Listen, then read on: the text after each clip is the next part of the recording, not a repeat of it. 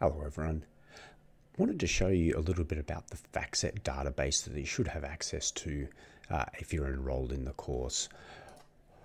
I've assumed that here you've got your Factset ID, you've got your password that Factset has sent to your university email, and you've managed to log in. So we come up with kind of this basic start page. If we wanted to go to a particular company, what we're going to do, we're going to click on Company and Security. So I'm going to click on Company and Security. If I've previously searched for a company, then that's going to come up. If I wanted to put a new company in, I'll go in on the top left, and in this case, I'll go JBH, and I'm going to click on the JB Hi-Fi that comes up. So a couple of things that we can see here. If I click up onto the top, I get an overview of the company. So this will give me a brief snapshot of business description, some key industry metrics, again, some key statistics. Again, the little arrow key that you can see here allows you to download any of these. Corporate information, recent performance, some more ratios. So this is just an overall summary of what's going on in the firm. What you're probably going to be interested in is down below we can see in the financials. Let's look at key items. So key items, we've got a couple of ratios here. And so these are key ratios that you might be interested in. So some profitability ratios, a DuPont type analysis, some liquidity ratios, and so on. I'll go a bit further down. We'll click on income statement. We've got the income statement here. A couple of things worth noting. First is that you can see that the left-hand column here is the most recent half-yearly results. So this is the first half of financial year 23. Then I've got June 22, June 21. So I've got the data going in time left to right. Sorry, right to left. What I want is left to right.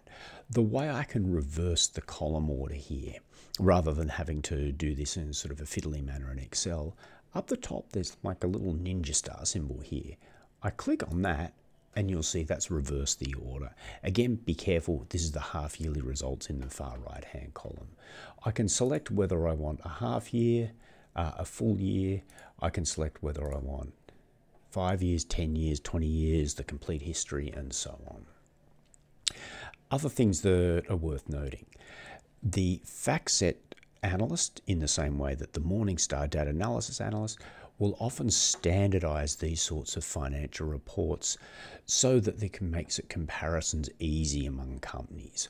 Or if you click on the as reported, that will give you the formatting that the company itself uses. So sales, cost of sales, gross profit, and rather than here we've got under the standardized sales, cost of goods sold, gross income, SG&A, and so on. One of the things that you can do, regardless of whether you use standardized or the as reported, if you click on any of these numbers here, it'll actually take you to the source document. So here it says revenue 9.2 billion. When I click on that, that's going to take me to the Appendix 4E form that's been lodged by JB Hi-Fi, and it shows you exactly where that $9.2 billion worth of revenue figure has come from.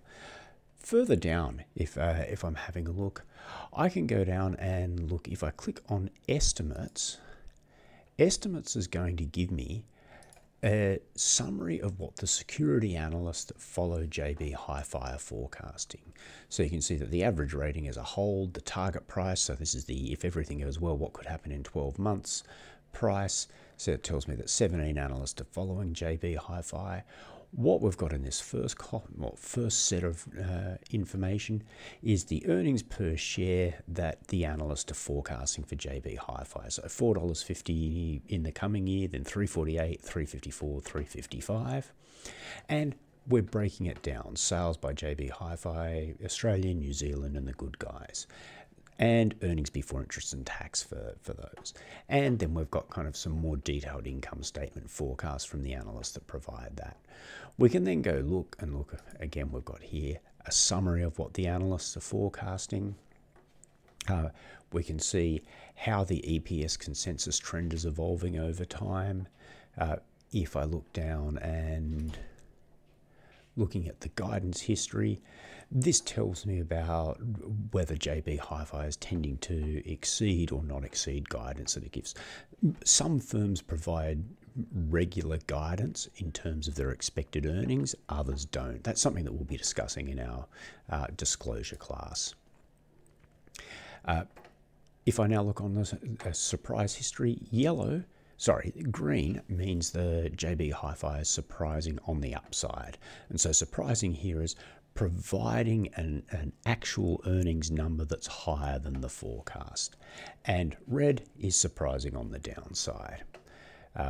And we can click further down on target and ratings, and this will tell us